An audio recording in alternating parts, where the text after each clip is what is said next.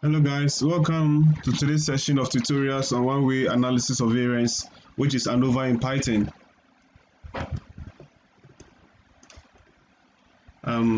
Why one-way ANOVA test? We use one-way ANOVA test to determine whether there is any statistical significant difference between the means of three or more independent groups. So when it's a mean of two groups, that means you two t-tests. And specifically, I want to test the null hypothesis that the means of each group are the same, they are not different. So that the mean of one group is the same as the mean of the other groups. So when our one-way ANOVA test returns a statistical significant result, we reject the null hypothesis. That means that if it is less than 0.05, we will reject it. But when it's greater than 0.05, we accept the null hypothesis. So when it is significant, it has a significant result, then we accept the alternative hypothesis, which says that the individual means of each group are not the same, they are different, they vary, and they have different effects of it. So for us to understand, we'll take you through a case problem. A lecturer wants to find out whether the same teaching methods in this university are different in terms of the student performance.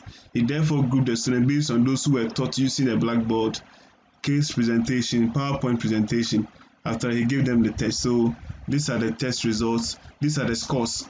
So those under the blackboard method or model, these are the scores. They had 3, 2, 1, and then case presentation 5, 3, 4, and then PowerPoint 5, 6, 7. For us to work this in Python, we need to convert this table into two tables. So we have, for instance, we have treatment and value. So what the command which we use doing that is what we call a pd.melt. It's a command in Python. We'll be demonstrating this soon. So we have the blackboard here, and then we have 3. So blackboard 3, then blackboard 2, blackboard 1, and then case report. So let's demonstrate in Python file. So this is my Visual Studio Code, and I'm running Python in it. So for us to first of all get our data frame where we are going to work with, our data frame is actually located at our drive C. It's drive C. Here's the data frame, drive C. So we have to import it into the Visual Studio Code. Because I'm using the data frame, I have to import pandas as PD. Then import numpy because we're using numbers as np. Then we import glob. Glob will make us able to get the directory or the file we are working easier. So one is done. Then let's create a variable, let's say file. Then we'll glob it, glob. I'll bring our quotes and then our star, then dot. Because it's an Excel sheet, we'll put the Excel extension there, and then we'll run it. Then let's open the file and see what files we have there. So these are the files we have there, but I'll be using the first file. That's one I've titled ANOVA. So because in Python we'll start indexing from 0. So index from 0. So this is 0. So my square bracket is used for indexing. So 0, and it picks this file out. So I have to read this file into the Visual Studio Code. In do that I can create a variable, say df, and then pd.read. I'm going to read the file. So, and it's an Excel sheet, so I'll take Excel sheet, and then file, then my square bracket, and then 0. So I've read it now. So let's open it and see pd. I want to just take a heading of it. So I'll just heading. So this is a file. So this is a file now. So this is a file. These are the scores for each case, each teaching method. So these are the scores for them. Now we have read our data into the Visual Studio Code. Our next step is to change the data frame into 2 tables, into 2 columns. So in doing that, we have to create a new variable. Let's say df.new, then bring our equal sign. Then pd.melt is a command that is used in converting the star tables into a 2-column table. Then we'll bring our this, and then we'll create our data frame. Df is a data frame. So we are going to reset everything. So reset underscore index. Okay, so we have our ID here, ID variable. We will not be creating it, so I'll put none there. Then we will come to our variable, our value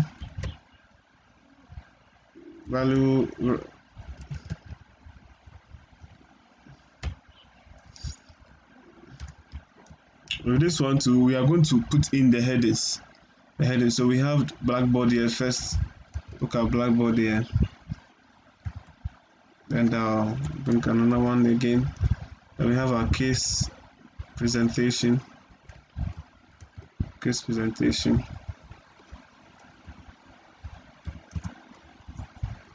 And our PPT, which is PowerPoint presentation. I'll put it in. Okay, so now we can run it. So we've done that, but I want to, because we want to create a table, so we have to give that one to heading 2. So df new dot column, which is called to square brackets. So we want to heading it. We want to say for the teach method, and then we'll have it. For instance, we have value here, then we'll run. So let's try open it and see what our data frame is. So see the way it has been done now. So we have the Blackboard. So the Blackboard values, after we come to case presentation and come to PPT. We can even shorten it by making it just taking 5 head, command the head, and we have only 5 of them there now. So now we have changed our data frame into this 2-column data frame. Now what we are going left is for us to import our statistical methods where we can use to get the ANOVA. So we have to get it from SciPy. So from SciPy we import stats. These are libraries we need to use, otherwise you can't actually run ANOVA. And then we also need we need to import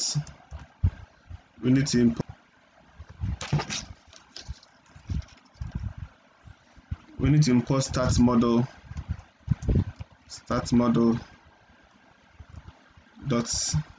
model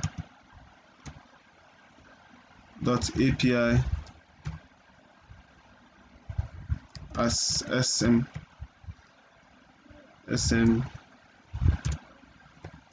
then from stats model to dot formula